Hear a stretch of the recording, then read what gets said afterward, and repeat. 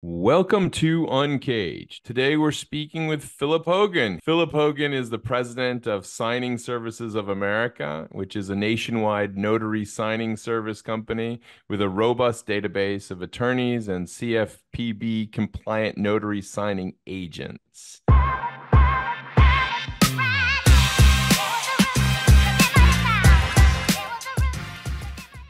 Anyone who has done business around the US as well as overseas, chasing notaries is always needed unless there's some type of massive change in the way we do things. So, Phillip, thanks so much for being on the show today. But before we get into what you and the team are doing at Signing Services of America, tell us a little bit about you and your career.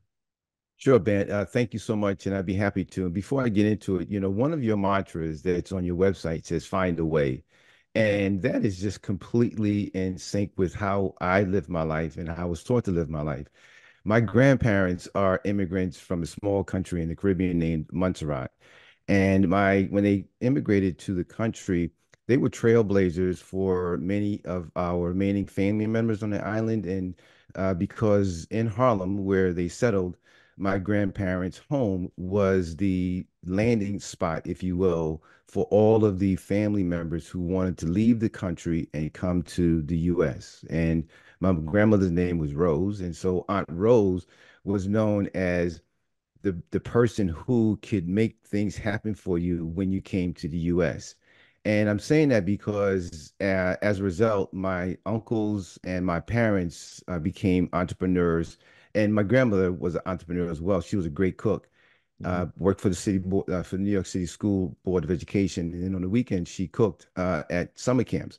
Mhm. So my parents became business owners. My uncles became business owners. And as children, my cousins and I would work in the family businesses because that's what we were required to do as children.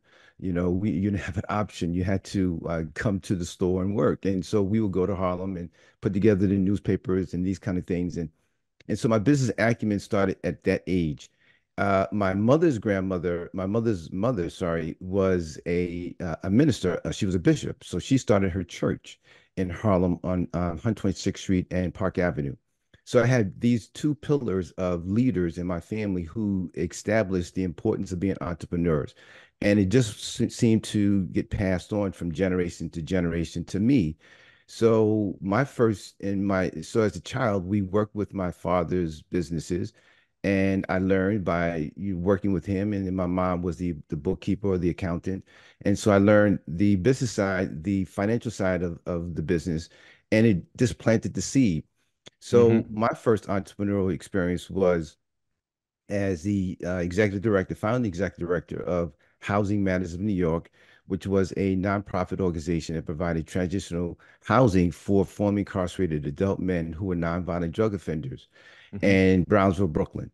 And so I purchased the building out of the foreclosure and started the nonprofit. And for 5 years, we were able to house men who were coming home from correction facilities. We were able to integrate them back into society by having full-time employment, permanent housing, family reunification, and also being drug-free for at least 6 months. Mhm. And then in 2005, I got burned out, so we had to suspend the services of the nonprofit. And but then my desire to continue to be an entrepreneur had not stopped. It just was put on hold. Yeah. So in 2014, I became a mobile notary because a notary had come to my home to close the auto loan transaction for a car I purchased out of state. Had Mhm. never heard about a mobile notary. I was fascinated with it. I learned all I could, and then I went and got my notary commission, and I started to be a mobile notary in Atlanta, Georgia, and did very well. And in 2015 is when I landed a huge contract with the title company in Clearwater, Florida. They were sending us a lot of business. I needed to manage that business. And so the next natural step in the evolution was to start a signing service. So in Mhm. February of 2016, Signing Service America was launched. And in February of 2024, we'll be celebrating 8 years. Wow, that's great. What an amazing story. And certainly I think clearly being an entrepreneur is in your blood, probably will get passed down generation to generation. And I love that. We need more of that for sure. But, tell me a little bit more about your role now. You're the president of Signing Services of America, and tell me a little bit about the business. Sure. Well, my son is our operations manager. So, like, I work with my dad and his business. I was really drawn to ensuring that my son could work, could find a place in Signing Services America. And as being the senior operations, as being the operation manager, my son is, he's responsible for the day-to-day operations, which is pretty much the scheduling component. When orders come in, when our clients are reaching out to us for our services, then my son and the scheduling department oversees the scheduling process, and then they have heavy input when it comes to working with our signing agents, may they be notaries or attorneys. Yeah. And for an example, these individuals will be in the field anywhere throughout the United States. They may have some questions or some concerns or issues. So the scheduling department personnel are responsible for engaging with those signing agents to ensure that they're able to complete the order as our clients request. So my responsibilities are now elevated to then managing the company in different areas, in Hmm. accounting, in marketing, in sales, and setting the path for opportunities that we may be able to expand. We're working with, so those are the things that I do and then of course we train the staff, I conduct staff meetings and trainings, and then we also do some trainings for our notaries on a week. We have a weekly Zoom call that Hmm. allows me to interface with the notaries that we hire so we can train them on specifically what it is that we want them to do. And we Yeah. tell them that, listen, we know who our clients are, we know what our clients require. So we need to communicate that to you so you can fulfill what our clients want done the way they want it done. Well, tell me, I mean, Philip, it's an interesting space that you operate in. There's a lot of folks that talk about delivering notary services, and some of it seems to almost be on the retail level. But my experience is that it's actually been hard to find really good notary services. Mhm. And I guess I just would love to understand how you and the team navigate the marketplace, and what your differentiators are. Sure, great question, and thank you for asking. And one of the differentiators are we are proactive communicators, thinkers, and we're solution based. And when I say being proactive, I'm constantly teaching the staff as well as the notaries that we can't wait for the bomb to go off when we knew the Mhm. bomb was going to go off and not tell our clients. We have to inform our clients, hey, listen, the path that you want us to go down or the state that you want us to do this particular signing has these laws and these requirements, and we need to let you know so that no one gets in trouble. And that's just an example as to how we're being proactive, opposed to waiting for the situation to happen and then have to respond to an incident that could have been avoided. And so the solution based is that we're constantly looking for ways to make our clients' life easier, Mhm. right? The title agents and those that use our services, they're tremendously busy and they don't really have time to get into the details and get into the weeds of things.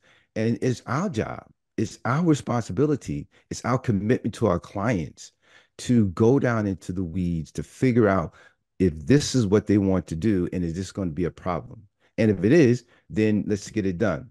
And if Yeah. they come to us and say, hey, listen, we've had these are our pain points, we've had poor communication with other signing services, or we've had unreliable services from other Yeah. signing services, how do you address those? Well, we are proactive communicators, and then of course we are reliable, Yeah. and we're available. So those are some of the features that make us different from our competitors. Yeah, I mean, I think all of that is absolutely needed in your marketplace. Certainly, I mean, there's always a need to do things, as you can probably imagine, from customers to get it done quickly and Mhm. right, and make sure that it's done in a way that you're following all the rules and regulations.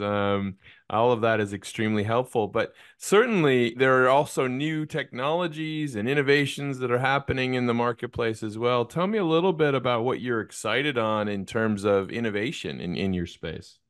Sure. And so you led on in the opening segment with your frustrations of not being able to find a notary when you were out of the country. Yeah. And so the technology that we've been able to, not we, but the technology that has grown is having what's called a RON services, remote online notarization. And that allows us to have a notary in front of a computer. So like you and I. You're in Hmm. front of your computer. I'm in front of my computer. The state has approved for this RON, which is the acronym for Remote Online Notarizations, to be utilized in the state. So if you're out of state as a U.S. citizen and you have valid U.S. ID, then we can find a notary who is RON approved, use the RON software to get the documents electronically signed and notarized. And therefore, the notarization process for a U.S. citizen out of the country can still be facilitated, completed, and their business transactions will go forth. As a matter of fact, if I could show you a quick story, we had a situation where we had some U.S. residents in the Philippines back in the COVID era. Hmm. They were stuck in the country. They couldn't get out of the Philippines. They had to get this document signed because it was a real estate transaction. I think we're trying to sell some property. So our client reached out to us and said, "Hey, listen, Philip, can you help us out?" And again, we're solution based. Sure, we can. We immediately went into action, got our Ryan notaries on the call, spoke with our services to make sure that both parties and all parties had the documents that we needed. We got the documents signed electronically. The documents were sent back to the title company in the state of the signers. The transaction was completed. They were completely happy. So that's how technology is working for us to be able to not allow the presence or the location of a signer to prevent them from getting documents signed. It's amazing. I mean, I'm so glad that all these new things are popping up and moving the space forward. But I Hmm. mean, Philip, you are clearly a guru in this world now, and you've done, a lot of work in this space. And I guess I just have to ask, where does the passion come from, and where does the joy come from, for the work that you do? Sure. Thank you for that, Ben. And so, again, going back to my roots, I come from a lineage of service orientated leaders. My father was a retired New York City police detective. My grandmother, as I said, was a bishop in her church. My grandmother, my father's side, was a cook and a chef on the weekends. And so it's just in my DNA to be of service. So first and foremost, I have to be of service. I have to my life to live an authentic life. I have to be fulfilling my role as being a service provider. And Hmm. so Signing Service America allows me to be of service to multiple people. And those pockets of people are our signing agents, by providing a service to them, by training them, by giving them the opportunities for getting employment and fulfilling out what they want to do.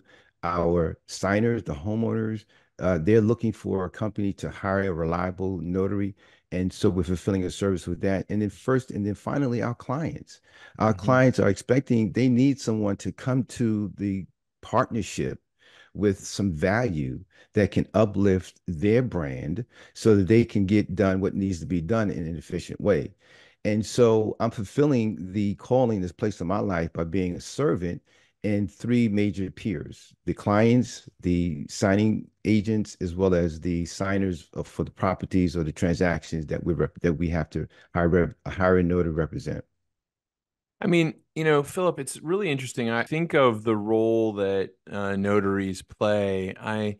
I don't think there's a person in the country that doesn't get touched or connected with a notary at some point. It's really Mm-hmm. kind of an interesting profession because you are having this huge connection with all individuals in their lives. Mm-hmm. I mean, but clearly the business must have challenges, right? I mean, Mm-hmm. we all face challenges. Yeah. What are some of the things that you are thinking about as a leader right now that face your business? What are some of those challenges that you're working through? A great question. Thank you for asking. The biggest challenge is really the economy, Ben. And the work that we do, we're working with national mortgage lenders as well as title and insurance companies. Mm, And when the interest rates, when the Feds have increased the interest rates, and I understand what they've done, but when they hmm. have increased the interest rates, then it really impacts. the homeowner's ability to refinance their loan. And a great percentage of our revenue is derivative from the refinance industry. And so when the rates are high, then obviously homeowners are unwilling or reluctant or just will not Yeah. refinance. And so here we have to become creative. We, meaning those in this space, have to become creative and find other means of revenue to continue to keep the doors open. So that's Yeah. the biggest challenge that I'm experiencing as a owner of a national signing service is just really the interest rate, the fluctuation of the interest rates. Well, I was told that, in the next Fed meeting, I guess it's probably not going to get lowered, but there's a lot of discussion. I think the meeting in March is people are talking that maybe interest rates are coming down. So maybe some good news coming your way, Philip. Well, I hope so because I and so many others are looking forward to it. But in the meantime, what we've been able to do is become creative, find a way. Your mantra, find a Yeah. way. Well, what do? We have been able to reach out to the mass tort law space and have developed relationships with attorneys and attorneys and claim administrators in this space that need the services of a national notary signing service. And as a result, we have closed our first major case with a national attorney and claims administration firm. And we're very proud of the accomplishments that we've achieved as a result of this relationship. And now when another case comes, they will be calling upon our services again.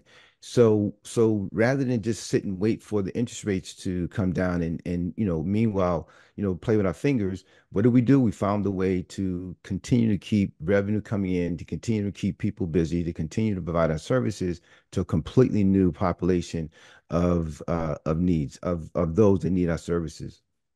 Philip, if someone wanted to learn more about what you and the Signing Services of America team are up to, where's the best place to find you? The best place would be going to our website is www.signingservicesofamerica.com.